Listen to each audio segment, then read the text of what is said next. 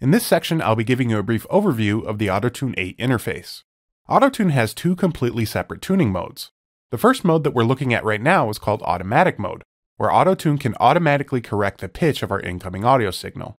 If we want more refined control, we also have a graphical mode where we can manually correct individual notes.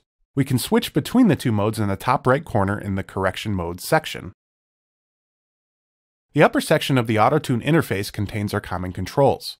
The common controls are active in both the Automatic and Graphical mode. We can see that these controls remain active even when switching between the two modes. The common controls are used to tell Autotune how it will detect the incoming audio. These are the first controls that we adjust when opening up Autotune on a track. The input type is where we specify the range of pitch that we'll be sending into Autotune.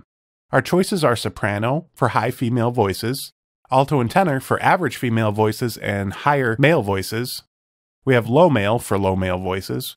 We have instrument and we have bass instrument. It's very important to choose the correct input type since it restricts the range of pitches that Autotune will detect. If bass instrument is selected, it will extend Autotune's detection range down to 25 Hz, but in turn, it will also restrict the upper range where it can detect high notes. In the previous section, we talked about white noise and how it's not periodic or a repeating signal, similar to our breath noise. When we have a soft, breathy vocal part, it introduces a lot of that type of signal in with our pitch. For this, we have our tracking control. For the most part, leaving this set at the default value of 50 will work fine for most average vocal parts. This setting tells Autotune how sensitive it needs to listen for our pitch. If it's a very breathy vocal or a noisy recording, you may need to decrease the tracking value to a lower number by moving the knob to the right. If we move it too much towards the relax setting, it can introduce some other audio issues like clicking and popping. So if Autotune isn't having any trouble detecting your pitch, it's typically okay to leave this setting at 50. The reference pitch is only active if Autotune is on a stereo track. This setting tells Autotune which side of the stereo recording it will be listening to for its pitch reference. This setting will be grayed out if it's on a mono track, like it is in this case. The low latency button is new in Autotune 8.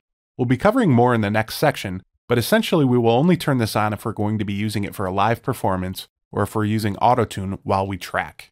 You'll typically leave this setting off if you're using Autotune during mixdown. The key and scale selectors tell Autotune what our reference key is for the song. The default setting is C for the key and chromatic for the scale. If you aren't sure what key your song is in, this is a good overall setting. In the scale selection, not only do we have the equal temperament modes like major, minor, and chromatic, but we also have a variety of different Eastern scales, historic scales, and microtonal scales.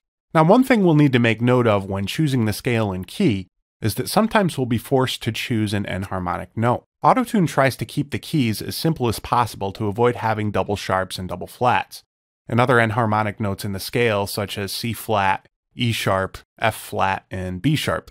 So for instance, if we have a song and its key is in D sharp major, which also has an F double sharp in the scale, you will need to choose E flat instead, which will still sound the same, it's just notated differently.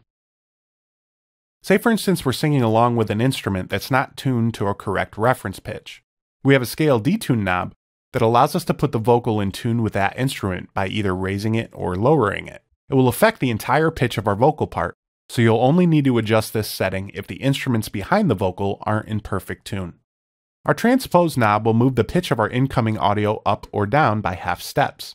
If you have a song that was recorded in the key of G, but the vocal was sung in A flat, we can transpose the vocal down by a half step to match the key of our song. The formant control enables the pitch correction to keep the tonality of our original voice. If you've ever heard a record play at high speed, you'll hear that the voices sound like chipmunks. Engaging the formant control gets rid of the chipmunk sound and makes it more natural. You'll really only need to engage the formant setting if you're going to be making extreme changes to the vocal pitch. Engaging it also enables the throat control though, which can create some incredible vocal effects. By moving this up or down, it simulates the size of the singer's throat. If we move it up, for instance, our vocal will still be sung in tune, but it sounds like it's coming from a larger person. If we lower it, it will give us that chipmunk sound. And in the upper right corner, we have our options. The most important option in here is our buffer size.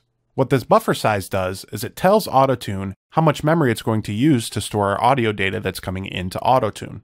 If this setting is set too low, it will cause our program to crash. And if it's set too high, It may result in memory issues coming from our computer.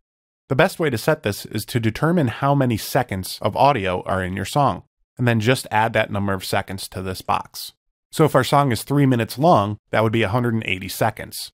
But you should be able to set this to 2000 or 3000 without any major issues. The undo section tells us how many times we're allowed to undo something. In order to undo a change, it needs to store those changes in memory. The number of undos is set to 10 by default, but if you need more, you can certainly increase it at the expense of using more memory in your computer. The knob control tells us how our mouse will react to the knobs on the interface. If it's linear and you click and hold, you can move your mouse up and down. If we have it set to circular, you actually have to turn your mouse in a circular motion. And the follow host button will tell Auto-Tune to use the setting that your recording program uses. The next two sections are settings that we use in graphical mode. We'll certainly dive into these a little bit later once we start looking at graphical mode editing. These retune speeds are also options for graphical mode. Now, Auto-Tune will also respond to key commands, and that's what our key bindings do. These let you assign different functions to the number keys on your keyboard. You can change them by clicking on it and then selecting a new function. And down below, the window size tells us how large we want our plugin window to be. So that's all for this section. In the next section, we'll be going over the new features of Auto-Tune 8.